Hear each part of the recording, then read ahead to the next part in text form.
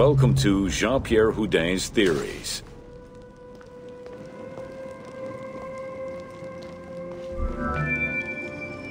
The team wanted to provide players with a sense of exploration and discovery, particularly within the Great Pyramid.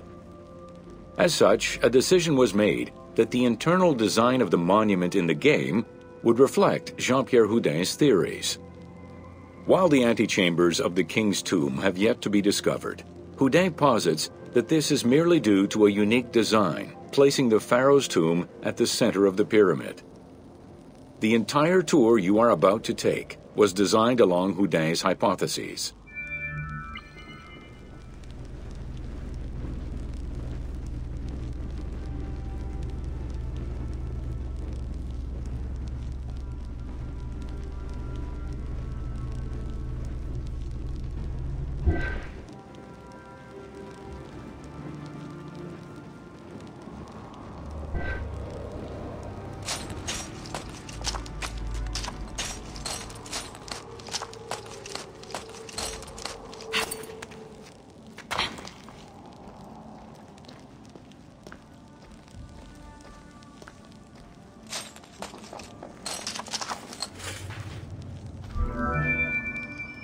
While respecting Houdin's hypothesis as to the general layout of the antechambers, the team wanted the contents to enhance the game experience. In regular royal tombs, the antechambers were filled with all the material goods needed by the pharaoh in the afterlife. To support the feelings of discovery and awe, the art team created a unique and fantastical treasure in this second antechamber.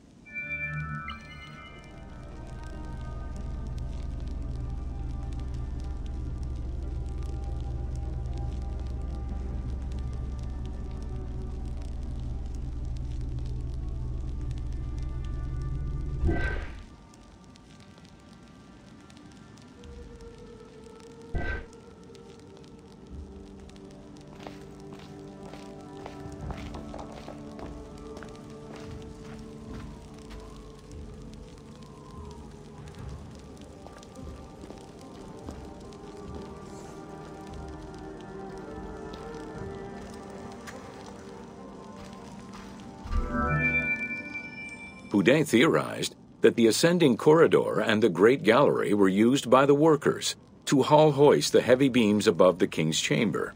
He called it the service circuit. The corridor you are in now was created by the team following Houdin's theory and is referred to as the noble circuit.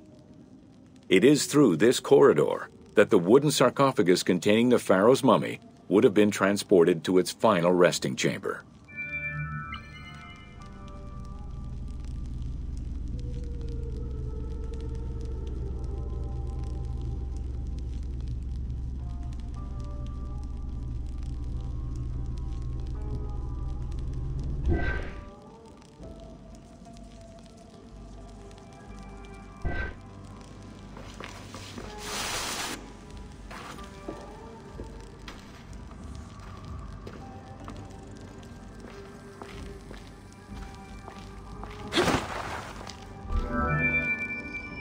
With this structure in mind, one can easily assume that the pyramid's entrance would have been connected to the two antechambers.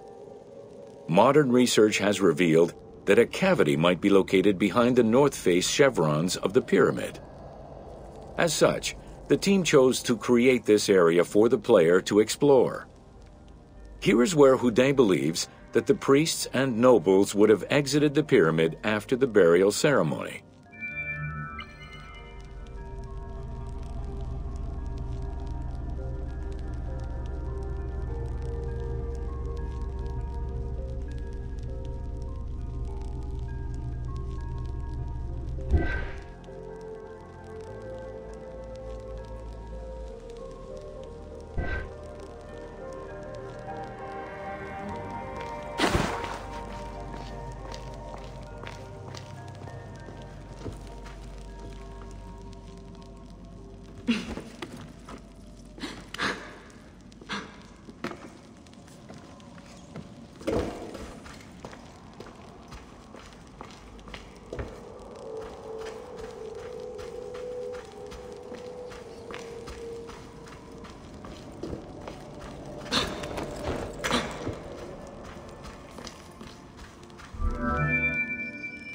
Many theories regarding the construction of the Great Pyramid rely on the usage of external ramps.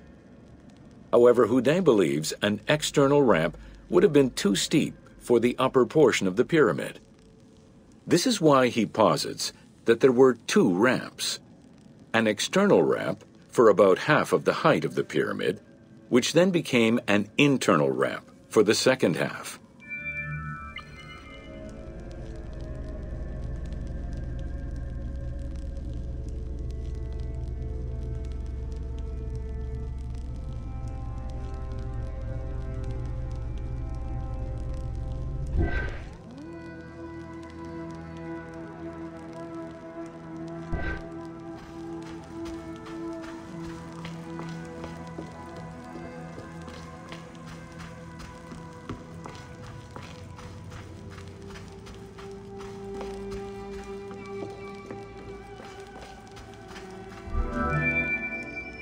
Houdin's theory states that this internal ramp followed the sides of the pyramid in an ascending spiral pattern. A notch discovered in the edge of the Great Pyramid, known as Bob's Room, seems to support this theory. Located at the corners of each edge of the pyramid, these large rooms would have allowed workers to turn the stone by 90 degrees, allowing them to continue the ascent. The team chose to create rooms such as this one, bringing Houdin's hypothesis to life.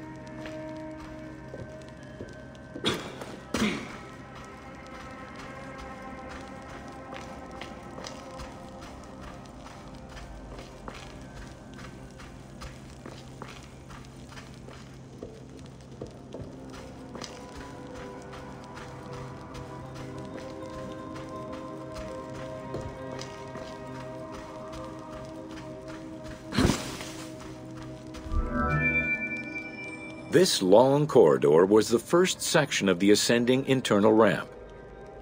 Through it, the blocks used to build the Great Pyramid would have been carefully moved upward and then turned at each edge of the pyramid in order to continue their ascent. Though the team only created the main ramp for the game, Houdin posits that this ramp had two levels, allowing workers to return safely to the bottom thanks to an additional corbelled upper section.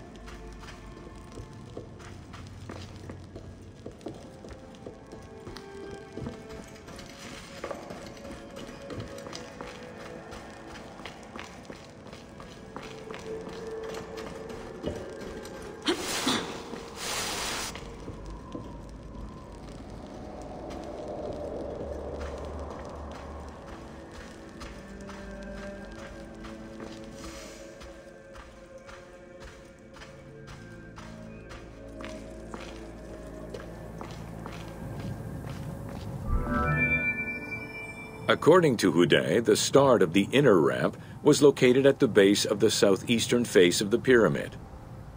This location would have been the junction point of the external and internal ramps. Below us, workers would have built the lower part of the pyramid with the external ramp before eventually switching to the internal ramp for the middle and upper sections of the pyramid. At that time in the process, they could have reused the material of the external ramp to fill the center of the pyramid, hauling the stones in through the internal ramp.